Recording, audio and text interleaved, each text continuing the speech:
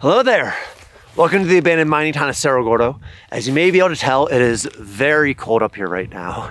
And you know, living in a ghost town is challenging on the best days, and in the winter it can just become extremely challenging. Right now, our road is full of snow. You know, my truck won't make it all the way up here. The pipes are frozen, not that we had much running water to begin with. The propane isn't getting all the way to the stove. The internet is down and I am freezing. And so in this video, what I want to do is show you guys a little bit what it's like living up here during the winter.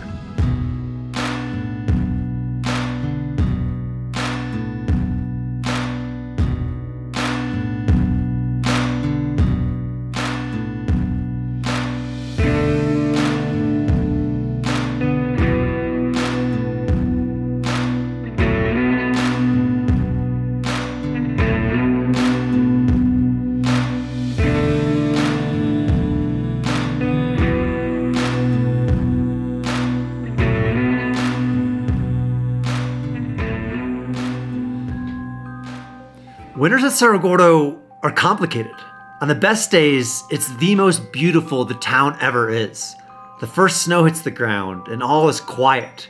Any of the imperfections in the hillside are covered up by this beautiful blanket. The Sierras across the valley are snow-capped, providing so much depth and character to an already breathtaking view. The snow twinkles as the light reflects off of it. Each building suddenly has more character. There's animal prints all through the town, you know, proof that wildlife is in fact here. It feels like the world is put on pause for a moment and I can truly just enjoy the space that I'm in. You know, it's a winter wonderland, a playground almost all to myself. But on the worst days, winters at Cerro Gordo can be hell on earth. The temperatures drop into the low teens. The wind can pick up to 60 or 70 miles per hour. Frozen ice will blow horizontally, piercing any exposed skin. The pipes freeze and crack, leaving you with a cold cabin with no way to wash dishes or even yourself. The wind wakes you up like this unwelcome alarm clock as it snakes its way through the walls of the cabin. The wood you'd like to use to heat the house is frozen from the night before and just will not start. You know, no amount of layers seem to stop the cutting of the wind. On those days, you end up spending most of the day indoors, you know, hoping that the building you're in isn't blown over by the wind. That playground can become a prison. But when those days are past, they definitely make you appreciate the things we take for granted. The heat, the running water, the sanity. And each winter up here, I learn a little bit more about how to have more of the first days and less of the second. Each winter reminds me of the things I need to work on when the snow melts to make the next even more comfortable. All right, so as you can see, it's currently 14 degrees outside and 27 degrees inside. So the first order of business is getting warm. And we do not have any central heat here, so that means wood. So that means before the day can really start, you gotta get the fire going.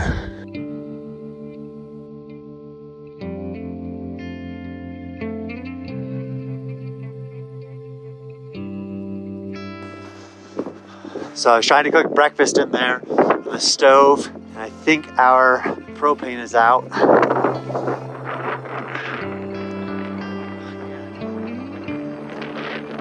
It's almost out. So I gotta see if we have more propane to hopefully be able to make breakfast. Otherwise, no stove. Nothing's easy up here. It's like everything runs out right when it's the most difficult.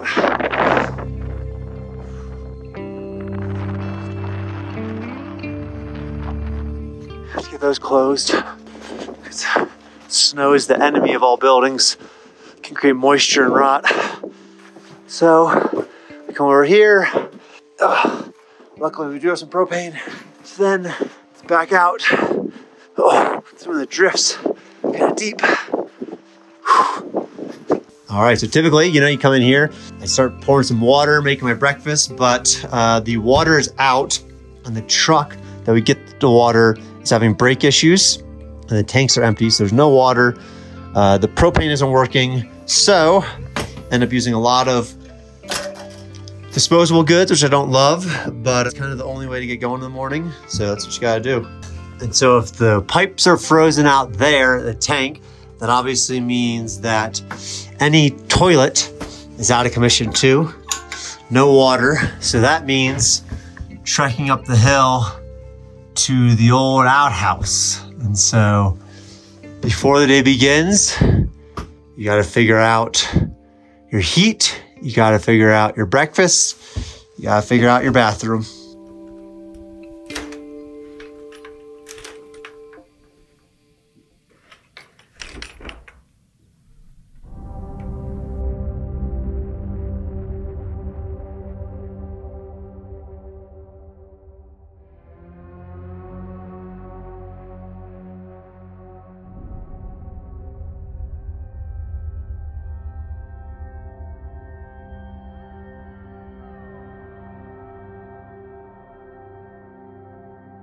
This is the door on porch. As you can see, the snow isn't really dumping that much, but it is windy. This is what it's like in the winter here. That way. You know, sometimes I feel like wind only exists to remind us that things can always get worse. You know? Other elements, you're like, oh, I get it. The fire can keep me warm. The floods can feed some animals. Wind, it's like, oh, you think 15 degrees is bad? How about we throw in some 50-mile-per-hour winds? It can always get worse.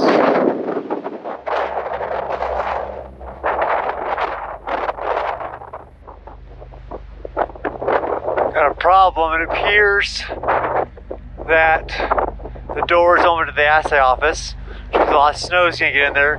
You can see the drifts. I'll go for a measure, but that's the drift. So you see just the drift of snow. This is not good that this door got left open. Sometimes visitors come. So that's a problem. So a lot of times right now we have self-guided tours. People sometimes leave the door open, but snow inside of buildings equals moisture inside buildings equals rot. So I'm gonna have to get all this snow out of here, get this door closed, so we don't get any more coming in. That could be the end of a lot of stuff. So that's a real bummer. It's cold, but we just can't have moisture in here because that's gonna lead to rotting long term. So I'll come back and do this, but let's survey what else is going on. You know, there's out a window. And then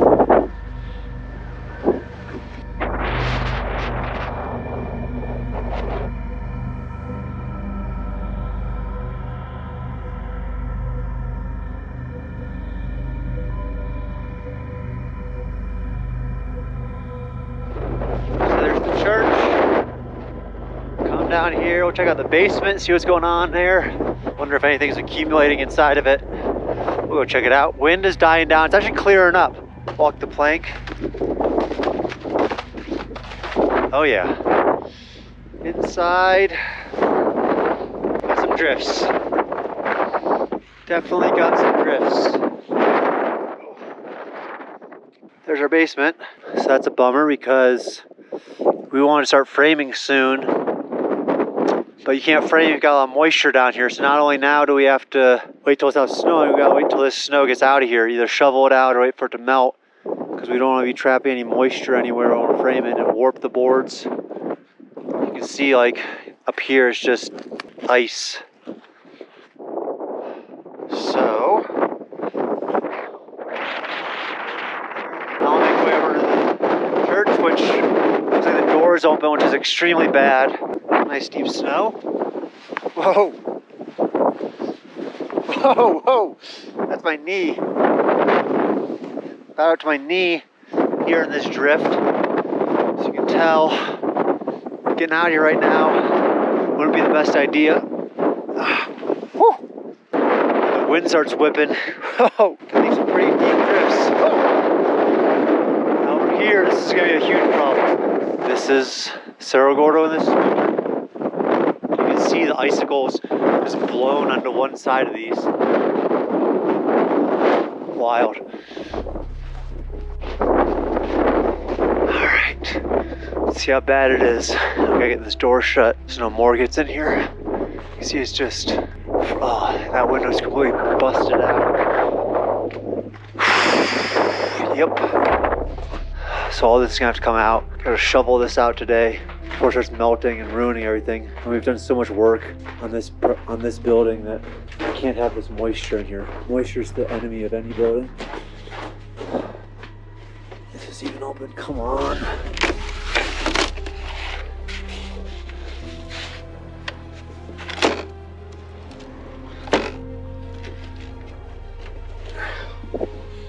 This is the movie theater right now. Not what you want to be like, but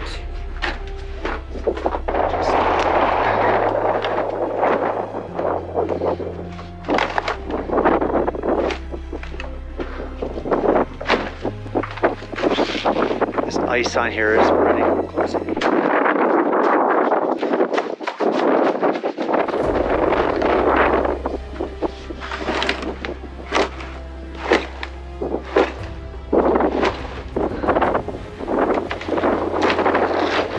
Get some of this ice off.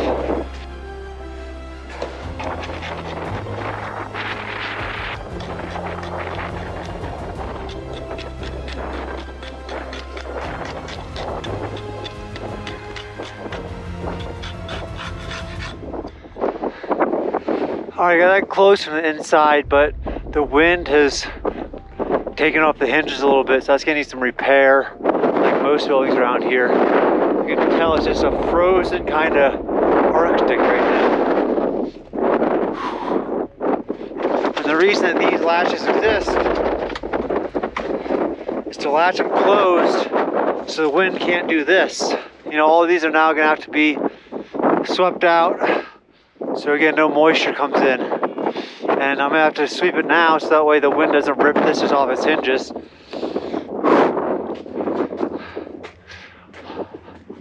Battle up here. Let's go see if the bunkhouse is alright.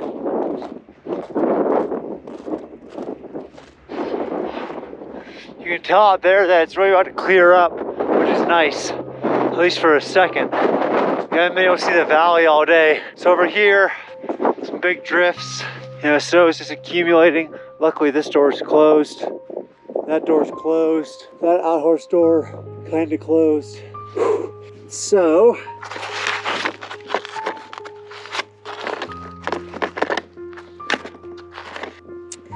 don't know.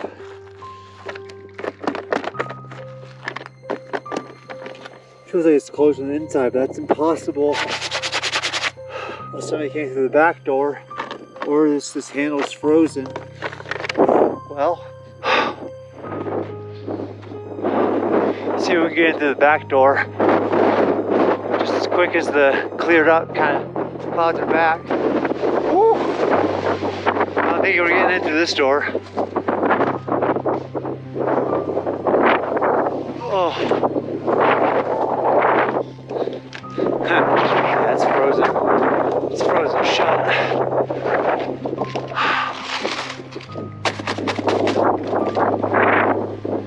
Alright, we got some clouds opening up. Might make it a beautiful sunset. Can't get into this building right now.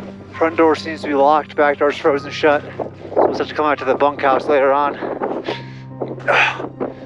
It's pretty out now with clouds clearing up a little bit. It's cold though.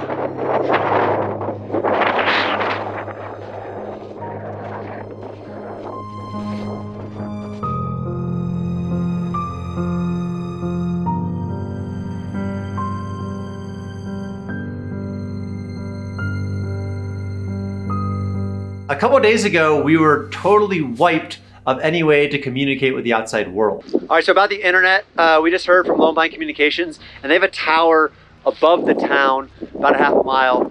So Scotty and I are about to get into the Kubota and try to make it up there. Quite a bit of snow has fallen since then. So if you look down, you know, there's a decent amount. Kubota Kubota. They said that maybe the wind blew down some of the antennas. So I think, let's go check out the tower.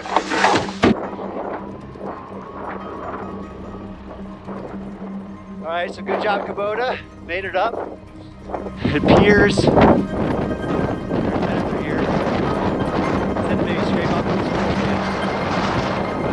It looks pretty clean.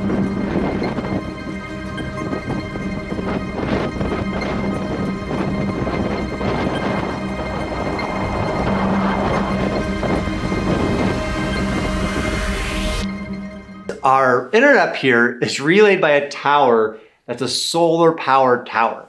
So it's been so cloudy, so windy, so snowy, so overcast that it just lost power. So we're back here. Internet still wasn't working. I have a day job that very much requires the internet. You know, if I don't have the internet, I can't work. I can't pay for this whole town and things like that. That meant packing up my truck after dark to slip and slide down the hill to Keeler, which is a little town 8 miles down our dirt road where I have a little trailer that has Starlink. And my idea was, listen, Starlink just needs power. You know, we're not gonna deal with the solar situation anymore. So I went down there, grabbed Starlink and came back up. And much like my very first time coming up here, my truck didn't quite make it all the way into town. Before the day can begin, there's always something, whether it's getting warm, getting water, or in this case, getting internet. Ooh, if we got snow on the ground here, yeah, I might have a little bit of an issue getting up because we're not even close to halfway up. So we'll see how this goes. Here's the other problem with the winter. We still have tons of snowpack up in the town and it's about to snow again. But already as that snow melts and comes down, it relives a nightmare from the summer when we had those 1,000-year floods. This was perfectly smooth maybe a week ago, and already the little bit of snow melt that we've had, which isn't much, is trying to turn it back into a ravine.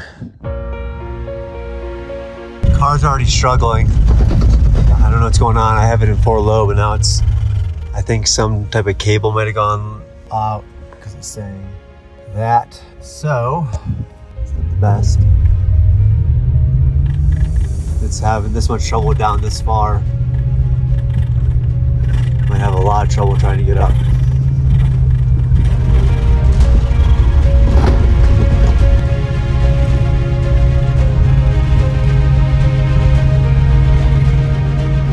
Truck's not loving it, but doing a lot better than my old little 2-wheel drive thing did. This slope's gonna be a fun one when it's all icy.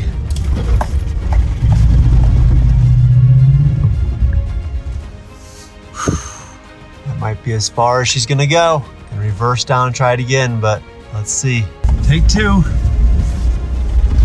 No. Didn't get as far as the first time. I need some chains on these tires. It's too deep. You can see that's the railing, so got some pretty deep snow. All right, we'll try plowing with the Kubota a little bit. We'll see now if I can get the truck back up to the house. There's the internet, but it's deep over here. If I wasn't getting through this way, I have to go down again, try again. The snow's really coming down. It's wet, cold, windy. Just want to get home.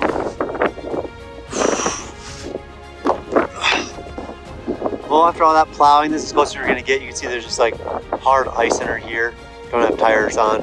So, not bad. Not that close. Hopefully the Starlink works, otherwise still have no internet, but we're here at least.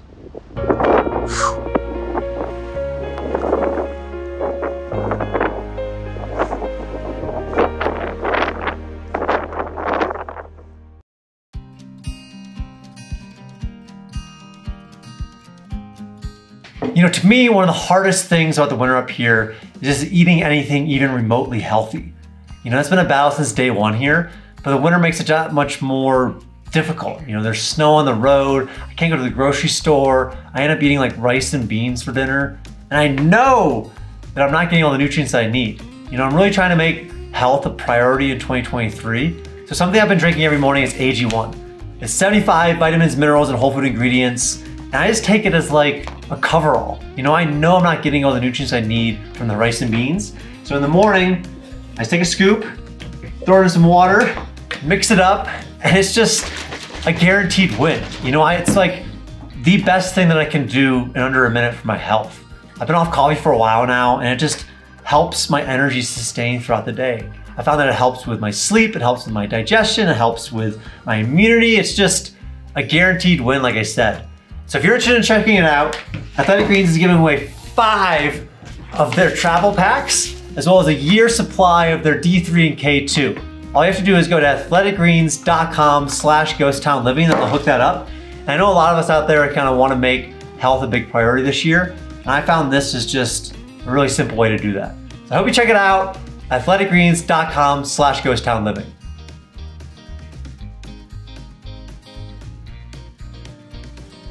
The animals are strangely loving the snow. You know, the alpacas, I think, grew up there, so they just roll around in the snow. The goats are out there frolicking. Heck, even the chickens are there having a good time. So let's go check in on the animals up here at Cerro Gordo. It's the winter, but here are the animals. There's Tofu. Tofu, how are you doing? There's Tofu the goat. She is doing great. We got Elon over there eating some food. Alpacas are coming out. The alpacas seem to love the snow. There's Stony, you're looking great. Trooper, you're looking good too. Chachi, hello, hello. And you guys are just right in your environment in this, aren't you? You wanna let me pet you? Aw, they're getting a little better.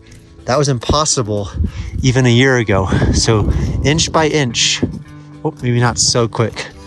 Tofu's escaping. Tofu, come back. You know, I want a guaranteed way to get Tofu back in. You know, the sound of that is the sound of where all their food stays. So we're gonna give them some treats. Tofu, there's Tofu. And the sound of that door is gonna get spaghetti, meatball, burrata. They're gonna get them all. So here they are. Oh, no, Tofu, no. Or Yvonne, don't go over that. So, as you can see, this is Spaghetti. She's doing great. Meatball. We actually have chickens now too, and the chickens are actually laying eggs. This is their insulated pen. So that way everybody can stay nice and warm at night. Everybody can go under there. The alpacas up there is over there. We have these heaters that sit in their water tanks and then make sure their water doesn't freeze, which is important. And then other than that, make sure they're fed, make sure everybody's good. Duff, what do you think? She's got her winter fur on. Beautiful view and animals and a ghost town.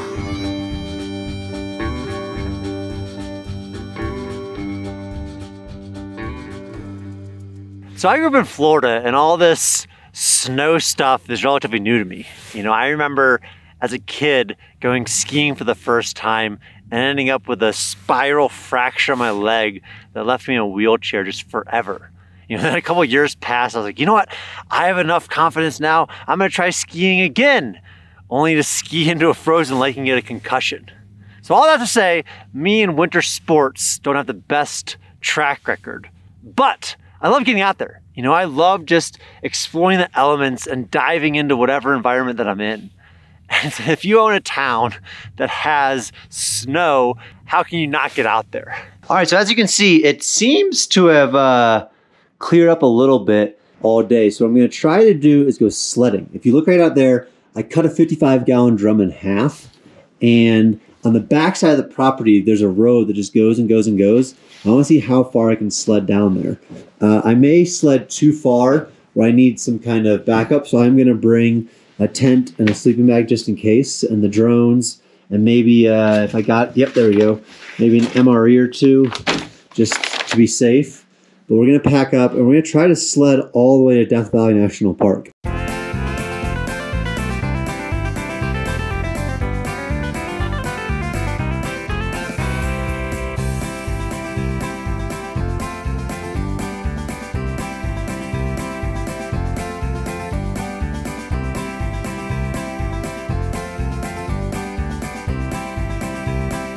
All right, so we're over here with the Kubota, and I was just about to start sledding down here, and I put my sled down like an idiot, and the wind whipped up, grabbed my sled, and sent it halfway down this already.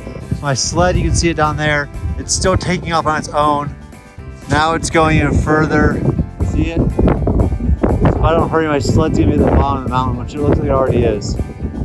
Well, starting off good. As you can tell, my sled has already made it a big way down the road by itself, which is not ideal. Look at this snow with the background of Death Valley. What an epic adventure. I needed to start to kind of get the speed above, but you see my sled down there. So we're gonna go find it and start going down this road. It is untouched powder right here, so it's looking beautiful. Sledding down the mountain felt like a deep exhale. It was pure play, which is something I haven't done that much of recently. You know, with the cold and the project coming to a halt and everything seeming to break up here, I've been on constant problem-solving mode. And sledding was the first thing I did voluntarily for myself. You know, I think those types of adventures are important.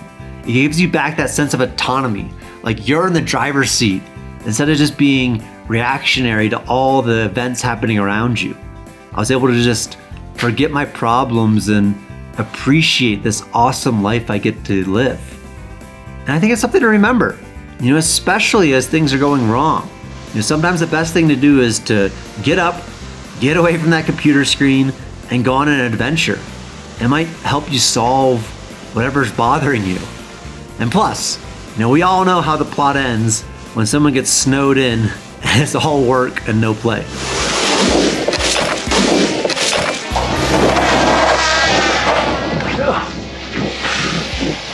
Oh.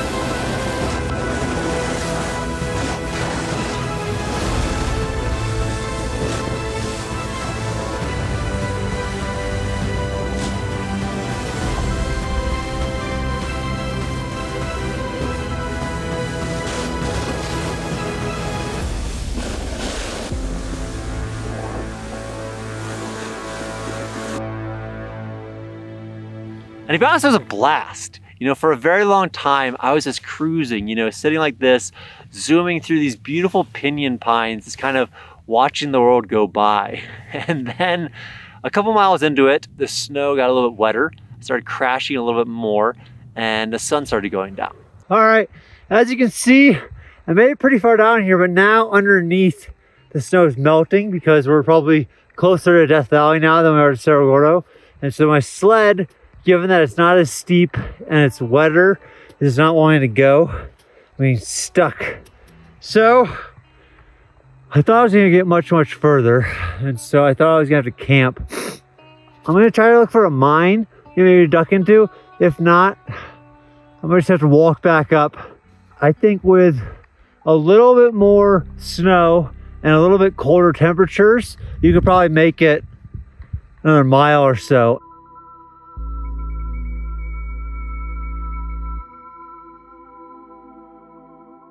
So the sledding fun ended a little quicker than I would have hoped, and it was time to start trekking back to town. And I'm not sure if it was the fun I just had, but I really didn't mind walking. You know, the trees back there were as beautiful as I'd ever seen them. You know, and what I picked up on most on the hike back was just the contrast. You know, below my feet was snow. Ahead of me were these snow-capped mountains. But as I turned around, there was the desert, you know, just laid out as far as I could possibly see. And I love those contrasts. I think our brain is drawn to them in a way. It just breaks us out of the predictable and just helps our soul. The plan at the time of my departure was that Scotty would come down in the Kubota. You know, the Kubota had been doing so well, pick me up and drive me back so I wouldn't have to walk the, 3 to 4 to 5 miles that I've been sledding. Unfortunately, that didn't fully work out. Well, since this sledding was kind of a failed mission, I thought I would just text Scotty, see if he could come down in the Kubota. But apparently the Kubota got stuck right by the Omega Tunnel, which is probably 2.5 miles from here.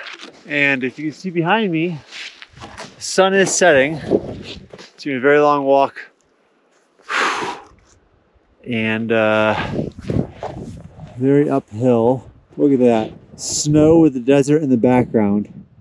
What a crazy sight. Well, may need this camping gear after all.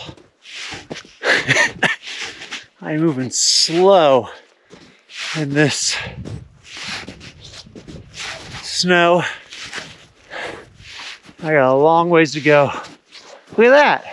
A little portal or stone cabin. I have not seen that before. Maybe I'll have to get home tonight. But till then, keep trudging.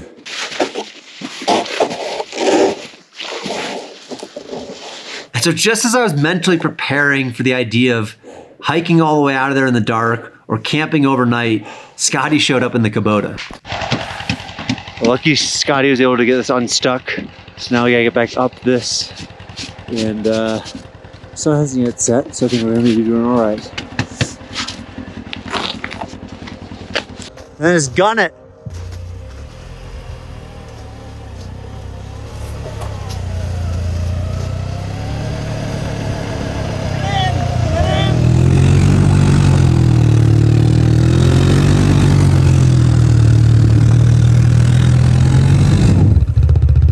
Well, you can't see me, but snow is a little too deep for the Kubota. So Scotty headed back. I tried to get it unstuck by digging it out, just bottomed it out. So we gotta wait for the snow to melt a little bit, soften up, come and rip it out with a different vehicle. But you can see even on the way down, it was bottoming out. So going back up, it just centered out. So now, got a pretty long walk back, probably a couple miles. It's getting cold and dark. All right, just getting back into town after that misadventure. The sledding was great. The getting back is gonna need some brainstorming. Doesn't seem like the Kubota can get through deep, deep snow. So I might need to get myself a used snowmobile or something in order to not have to walk all the way back. Cause that was a long walk. But yeah, good 3 miles or so in. There's icicles all through my beard, but we're back. And we have a pretty fun trail. Now I just gotta go back and get the Kubota once it snow softens up a little bit. Another day in paradise. So this adventure that began with these grand ambitions of going all the way down to Death Valley and then getting a ride back turned into going halfway to Death Valley and then hiking about 4 miles back up to town. But still, it is probably the most fun that I've had in a very long time up here. I'm very excited now to kind of map and scheme other sledding and skiing routes back here for when the time gets better. You know, who knows? Maybe we can put up like one of those rope poles where you could get pulled back up to the top. We could have our own little mini ski resort back here in the winter.